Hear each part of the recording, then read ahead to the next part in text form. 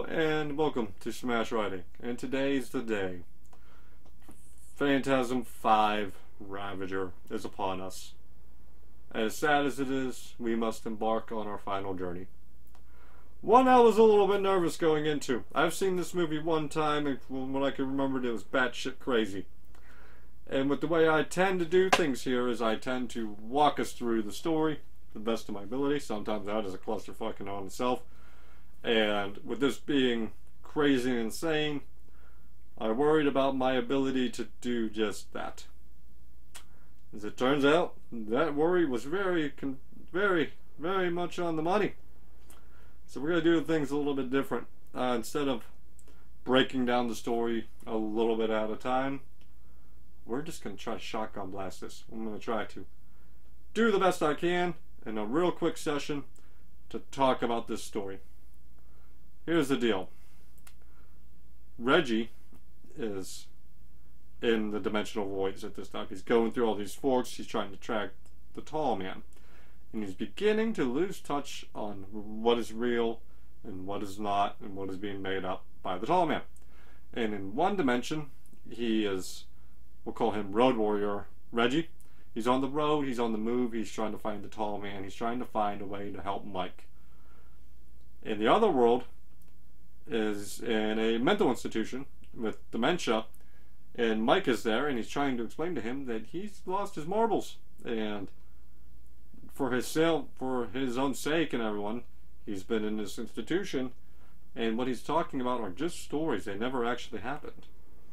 And Reggie's bleeding between these worlds, and he's not sure which is true and which is not. And along the way, we see this giant planet-sized sphere and all kind of insanity before Road Warrior Reggie finally tracks down the tall man in this one world. And the tall man gives him an ultimatum. I will let you go back to where it all began. And I will give you your wife and your kids back. Kid or kids. I think it's kid. I will give you your wife and kid. I think it was a daughter. Back. On the rule that you stay out of my way. I have plans. You're not involved. You're just an obstacle. I'll give you a little bit of time to think. Reggie wants Mike and Jody in on that deal. The tall man's like, no. I have plans for that one. Go think. So he sends Reggie off. And Reggie just has to fight his way through the old mausoleum. I'm pretty sure they're in the mausoleum from the first movie, and it's just some green screen shit going on here. And he has to fight his way from that, and he ends up in a cave, and then the tall man pops back up. Oh, I gave you time to think. What's your answer here? Reggie wants the deal reworked. I don't even think he's asking for his wife and daughter anymore. He just wants Mike and Jody back, which pisses off the tall man. He's like, I don't care about your loyalty. I gave you a deal. You are pissing me off, and this is not what I'm doing. And he's like, you're not even worth bothering with. You were my amusement toward my nightmare. Off you go. And Reggie wakes up in this device with this machine on his head, and he's freaking out. And these two, what looks like a little creature and this gravedigger come in, and they actually free him. And it is the woman he thought he ran into when he was Road Warrior as Dawn, but it's actually Jane, and a guy named Chunk, who's a little person, so he's able to blend in the places with the little creatures. They busted Reggie out, and they're taking him out with them, despite the fact Chunk does not like him, but Chunk doesn't seem to like anybody. Him and Reggie bounce off each other terrifically, by the way. But they end up leading the way into 3 other survivors, and Mike is one of them. He had wandered out. He had survived the attack with the tall man and has been looking for Reggie ever since, and it had been 10 years. And they are in war zone world now. It's 10 years into the future from when everything happened, and there are giant planet-sized spheres firing down onto the earth. There is little creatures and silver spheres all over the place with all of these people fighting back.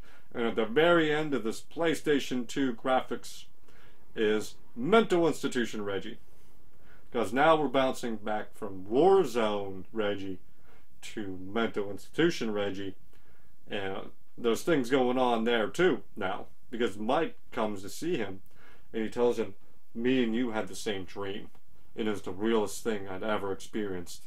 And he's telling him what's happening, and they decide to break out. And Reggie gets to the yard. Now, granted, we're cutting in between Warzone Reggie and Mental Institution Reggie quickly. Back and forth, back and forth. Reggie's losing touch on reality. And Warzone Reggie even ends up on Red Planet trying to save Dawn. That fails, but Chunk blows himself up to take up the tall man and let them escape. And Reggie collapses into the yard. And before the doctors can wrestle him back into the institution, the two worlds seem to blend together into one. And they fight their way through the yard. And then the CUDA, which is now battle-tested CUDA, with machine guns and armor, pulls up, and Jody's inside of it. And they peel away and are speeding away, and they're discussing going somewhere cold because the tall man doesn't like the cold. And now Reggie closes his eyes and we start getting flashbacks of Reggie in various worlds, and the Road Warrior Reggie, and Warzone Reggie, and Mental Institution Reggie, and Reggie from the first movie. And we see flashbacks of Jody in all these different movies, and not Jody, Mike in all these different movies. In one world, Reggie actually dies in one of them. The movie ends with them driving across the desert. Or so you thought. There's a mid-credit scene in this movie with Chunk coming through the dimensional forks. He's still alive, but missing a hand. And Rocky shows up to help him up. Where the fuck have you been, Rocky? If you were in this movie, you should have been one of the survivors in the war zone. That would have been amazing to see Rocky earlier. But they walk off through the desert, and as she's patching him up, the CUDA pulls up, and the three of them are inside, picking up Rocky and Chunk, and now we go to the end of the movie.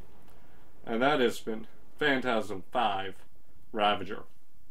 I got some things to say about this movie that may make a few people upset. And then some more things to say that might make a few people upset. Let's talk about the pros first. Pro, I do enjoy Reggie here. Again, did like him better here than I have in the first few. Angus Scrimm kills it. I'm so happy that Angus got to make this movie. Because from what I've read and what I've heard, Angus loved this movie franchise. And I'm very happy for him that he got to make this movie and he got to watch this movie before he passed. And now I'm going to put a pin in that sentence, and we're going to come back to it in a bit. But, I can see where they're going with this movie, right? They're really testing the dimensions here. And they want you to be as lost and as confused as Reggie is. But not only are you lost and you're confused, but you're not getting any answers. You're not sure what's happening. You're never sure what's real and what's not real. And this is supposed to be the finale, but you don't feel like anything has any closure in this movie. And some closure would be nice. And for a moment there, I thought the closure was that the tall man gave in. And he gave Reggie what he wanted. He wanted Mike and Jody, so the tall man gave him Mike and Jody and allowed them to retreat to the cold and be together. And the tall man's plans would still come into effect, but this movie showed them going back to the war zone after they picked up Rocky and Chunk. So that didn't really work out too well. I felt like this movie had dreams of grandeur. This is such big scale stuff is happening in this movie, and they do not have the money for it.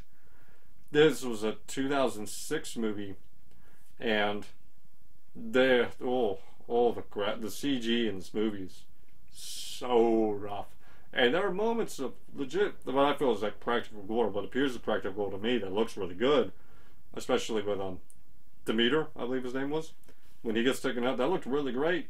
And when Dawn gets taken out, that looked really great. And then you get to the war zone, and oh boy, and you get to some of the green screen stuff that happens, and it's like, oh no. And they dreamed too big for what they could do. I applaud that normally, and if you can look past it, it's all right. I don't think I needed multiple planet-sized silver spheres out. That looked weird, really weird. Again, Angus Scrimm delivered again, man. Even toward the end, man, he was 100% money, and he was money here again. And that's why I'm going to be reluctant. I know a lot of people give this a failing grade. I can't give this movie an F, though. And it is because of Angus. I am just happy. Like, this is going to be one of those rare occasions where I'm going to put aside my own self-wanting desires and not lose my mind over a bad movie, because Angus wanted to see this movie to the end. And he did get to see this franchise to the end. And while it wasn't good, there was a lot of problems, but he got to see this movie come to an end. And I'm happy for him for that. So I won't give it an F. I'm going to give it a D. This is still not good, but I'm not going to give it an F, because I have that happy story with it. Unlike the movies I actually give an F to, like Wishmaster 3, 4, The Requiem. Those movies are irritating. This movie's bad, but I'm not going to hate it. I'm not going to be angry that it's here. Because, like I said, Angus wanted this. But let me turn in a different direction here. I think they should remake this franchise. I think there's, among these 5, is one hell of a story. And I think you could bring in a Fede Alvarez, I believe that's how you pronounce his name. Or even better, a Mike Flanagan-driven Phantasm movie would be batshit crazy, and that man would have you crying over silver spheres. And I believe he could do it. Because amongst these 5 movies, as spaghetti as some of it is, I think there's a real compelling story to be told. You could find some people who, even the dips in Phantasm 5 between Reggie and the Psych Ward and Reggie on the Road Warrior Reggie and Warzone Reggie, that's very reminiscent of The Darkness 2 with Jackie, whenever he would be mob boss Jackie, and then whenever he'd get injured, he'd be in the Psych Ward Jackie, and they were fucking with him on which one is real. And you could decide even at the end to stay in the Psych Ward. And that felt very Phantasm 5 here. I can't say that Phantasm 5 inspired them or anything, it just felt very similar. So this story can be done really well if they had more budget and more time. Because I do think time was against them too. But with that said, I think this movie should be remade. And with that, that brings us to the end of Phantasms. It was a hell of a journey, a lot of fun. I would suggest this franchise to people to check out for themselves. And with that said, have a good night. I hope you enjoyed. Bye-bye.